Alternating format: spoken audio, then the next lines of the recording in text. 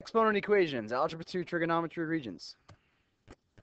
So create a common base first, then set exponents equal to each other. Those are the steps that we're going to proceed here. Now, the previous video was equations, um, exponents with, no, sorry, equations with exponents. And so that's when you had a variable that had an exponent that you were trying to solve for the variable. So your variable was the base. You had something like, x to the 2/5 equals, some number. And so your variable was the base of the exponent. Here, these are exponent equations. The difference is the variable is the exponent itself. It's not the base, it's the exponent. And so it's a different type of equation. The variable could be the base, it could be the exponent, either way. It could be x squared equals something, or it could be 2 to the x equals something, right? I mean, that's the difference we're talking about. So to solve exponent equations, we're calling these, that's when our variable is an exponent like this. The procedure we're going to use is we're going to create a common base. And so what that means is the base of the left side equals 3, and its exponent is 2x minus 1. The right side is 27. I guess the base would be 27, and its exponent would be 1. I want a common base here. And one thing to remember is that you are always going to make your bases as small as they already are. What I mean by that is, 3 I'm going to leave as 3, but 27, I see that 27 is a power of 3. And so when you recognize that one of the numbers on one side is a power of the number on the other side, that's going to be your common base. So I want to change 27 to be a base of 3. This way they're both a base of 3. Now this one's 3 to the 2x minus 1. But 27 is a power of 3. It is 3 cubed. And so I'm going to write 27 as 3 cubed. And I can do that because 3 cubed is 27. And so a lot of this is made easier if you just recognize the powers of each other. And so now that you see that they're both a base of 3, a common base. Once you have that common base, you don't need it anymore. Now you're just looking at your exponents. Well, if 3 to the 2x minus 1 equals 3 to the third, then that must mean that 2x minus 1 equals 3. So once you have a common base, you simply set the exponents equal to each other. So my exponent of 2x minus 1 on the right is equal to my exponent of 3. Well, 2x minus 1 is on the left, and 3 is on the right. Excuse me. So common base, you set your exponents equal to each other. Now I solved this very easy question. Add 1 is 4, and divide x equals 2. And what I like about this topic is it's very easy to check. Almost all math has a way of checking, but some of them are complicated. But this check is very simple.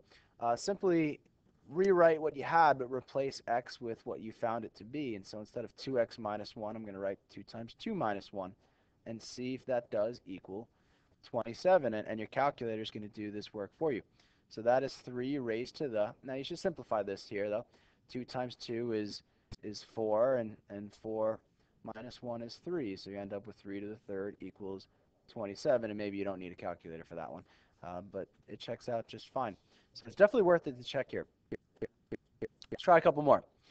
2 to the 3x plus 3 equals 8 to the 2x. Now again, notice that my base is not the same.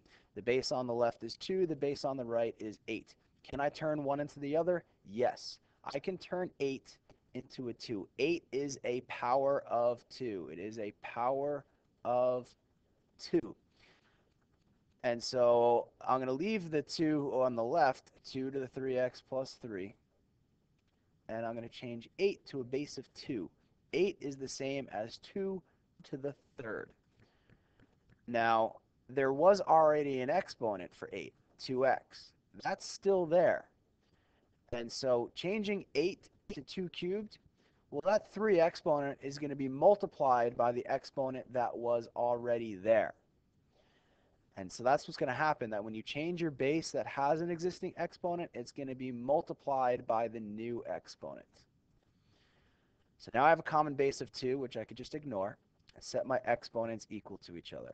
So that would be 3x plus 3 equals the product of my new exponent and old exponent is 6x. Subtract 3x on both sides. 3x equals 3. Divide, and x equals 1. Let's check it out. Make sure that's right. So this is 2 to the 3 times 1 plus 3 equals 8 to the 2 times 1. And this would simplify. 3 times 1 is 3. Plus 3 is 6. And that equals 8 to the 2 times 1 is 2. And at a quick glance, you might not know if this checks out or not. But again, you're going to use your calculator to do that. So you're going to type in, let me get rid of this, is 2 to the 6th.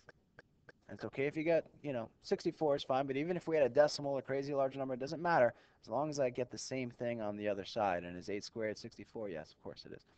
So it does indeed check out. One more. 4 to the 3x equals 8 to the x plus 1. So my base here is 4. My base here is 8. And this is where you have to be careful, because is 8 a power of 4? No, it is not. See, 4 to the first is 4, but 4 squared is 16. It skips 8. And 4 is not a power of 8. I can't turn one into the other. So this is a case where you have to change both bases. And you have to think, all right, 4 is a power of what, and 8 is a power of what? They are both powers of 2. 4 is 2 squared, 8 is 2 cubed. And so the more complicated problems here, you have to change one into the other. A lot of people make the mistake of thinking 4 squared is 8. It's not, guys. 4 squared is 16. So this is a case where you have to change both. So 4 I'm writing as 2 squared times the original exponent 3x. And 8 I'm writing as 2 cubed times the original exponent x plus 1.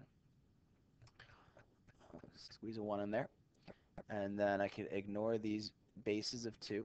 And so I'm going to multiply this. 2 times 3x is 6x. And I'm going to multiply this, which requires some distribution. Don't forget to distribute if you have to. And you get 3x plus 3. And looks like I'm going to end up with 1 again. Subtract 3x, divide, x equals 1 again. So, but let me definitely check it. So that would be 4 to the 3 times 1, which is 3.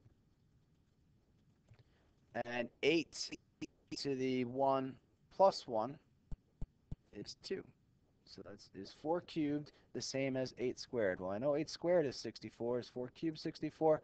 And maybe you know it, maybe you don't, but it is. And so that does work out to check again. Now, sometimes, as I said, when you're doing these checks, it doesn't come out to be something nice as simple as 64. Like, say it came out to be some crazy-looking decimal. That's okay as long as it's the same on both ends. Because remember, you're just checking that the two sides are equal to each other, and so they are. So get a common base. If you have an existing exponent, multiply it by the new exponent, set them equal to each other, solve, check it out. That's it.